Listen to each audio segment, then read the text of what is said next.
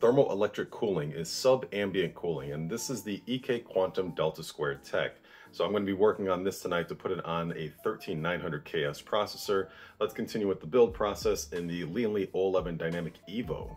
I have an extra Thermaltake Tough Power GF3 1200 watt 80 plus gold power supply unit laying around. So we're going to use this because it does have the new standard ATX 3.0, which is compatible with 4090s, which we will be using in this build. The 011 Dynamic Evo gives us two spots. We can put the power supply unit right here or down here. So we're actually going to put it right down here because one, the fan is going to be on this side, and then we have all the ports right here. So we'll probably plug in everything that we need first and then go ahead and screw this in just because it's not a lot of space right there. This also gives us the ability to have access to the back of the motherboard because we definitely want that because of the TEC cooling. This is the motherboard we're going to be using. It's the MSI Z790 Carbon Wi-Fi, and we need access to the back of it to put extra padding right here. This will be about 210 watts of power going to this cooler to suck the heat away from the 13900KS processor. This is the water block for it. This is the EKWB Delta² TEC.